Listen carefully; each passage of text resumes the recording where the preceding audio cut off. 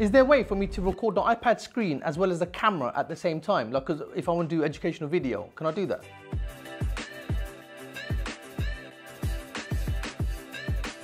Yeah, there's definitely a way, but it's not official. It's like a hack. It's not an official way to do it. I can show you how to do it though, if you're really interested.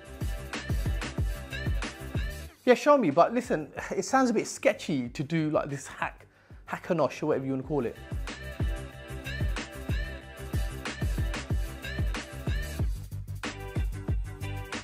It's not hackanosh, it's nothing like that. It's fine. It's just you do the split screen using a certain like website and an app and stuff if you want to do that.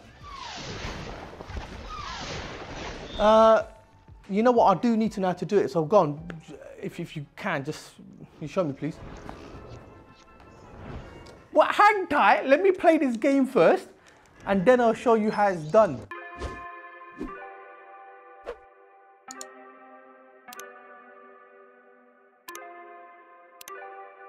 Hey, welcome back to Base. On this channel, we do math tutorials as well as simplifying educational tech using the iPad.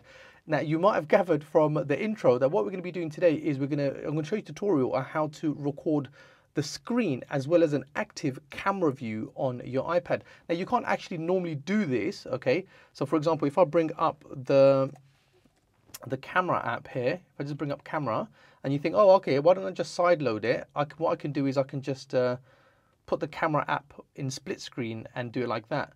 Well, when you do that, and let's say, look, you can't really load, this into split screen. You can't have the camera in split screen. Look, it doesn't let you do it. Okay, what if we use a different application? So I've got like Filmic Pro, for example. Okay, Filmic Pro is another camera app. It allows the camera to come online. So I can go down here and I can select the front camera. I can switch this around. Selfie cam. Okay, so now I've got myself. Now, can I sideload this into a split screen application? Let's see if we can do that. Again, let's bring up notes. It doesn't let me do it. In fact, it even pauses the camera. I can't actually load it. I can't do anything with it. So, Filmic Pro don't work. What about like one of those Zoom or one of those applications? The fact of the matter is there is no application where you can run like a picture-in-picture. You can't even get picture-in-picture, but you can't run a split-screen camera and your notes app at the same time, as well as recording. So going up here and actually recording, you know, pressing on screen record for the tutorial. And a lot of you have asked in the comments below that how can I make an educational video where I've got a live camera and I've got a screen recording of my annotations. So here I'm going to show you now. Let's take that off. This is the way to do it. This is the best way that I found to do it, and it does work. Okay, so what to do? Go to the internet, go to your Safari browser, and type in webcam test. Okay, type in webcam test, press enter. You'll get a few websites here. The one that I found that works the best. Okay, there is one that works better than all the rest, and that's called www.onlinemictest.com. Now use this at your own discretion. Okay, because disclaimer is I'll click on it. I'll show you. They say that, look, your privacy is important to us.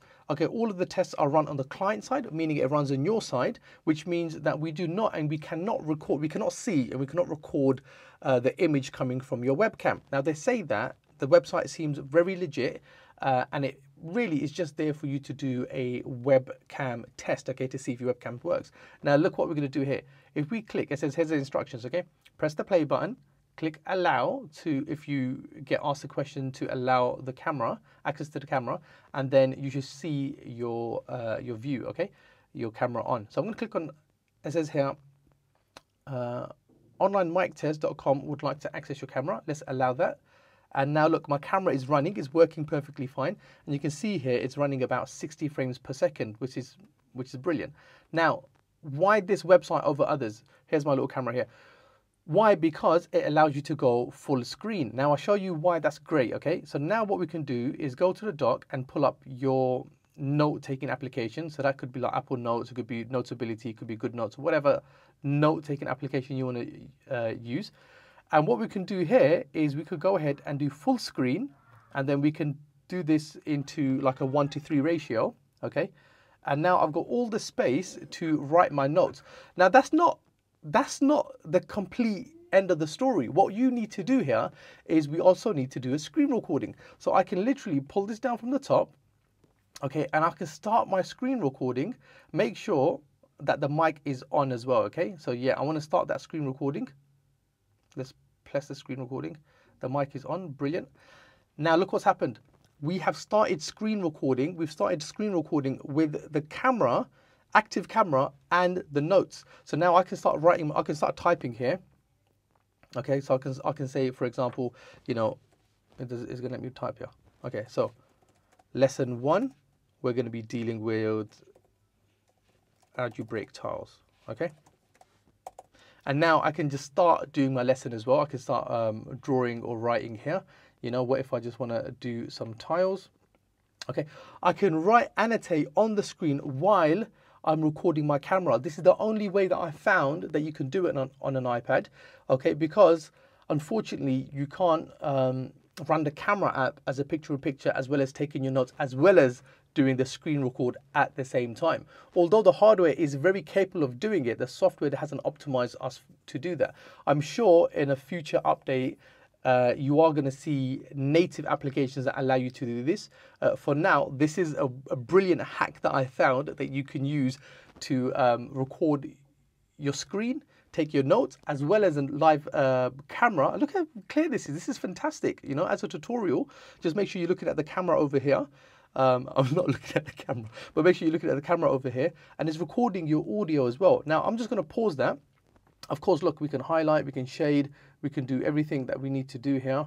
Okay, maybe this tile is going to be X. Well, I should do it a bit thicker. Okay, maybe that tile is X. That's X by X, X squared. And, you know, I'm just doing some algebraic tiles here. Yeah, whatever the lesson may be, it doesn't really make a difference to you what this demonstration is. But you can now actively do this. Now, what I'm going to do is I'm going to go ahead and I'm going to pause this. Okay, I'm going to stop the recording. And then let's just come out of split view as well, get rid of that, and come out of here. I'm just going to show you if I go to my photo gallery, okay, if I go to my recents, look at this. This is recorded. I'm going to quiet it down though so you can hear it. Now look what's happened. We have started screen recording. We've started screen recording with the camera, active camera, and the notes. So how awesome is that, huh? So you can now make tutorials. You don't even need a secondary camera. You don't need this camera. You don't need this camera here. You can record without a secondary device. Plus, you've got your live camera view and your digital notes that you're sharing with your students, okay?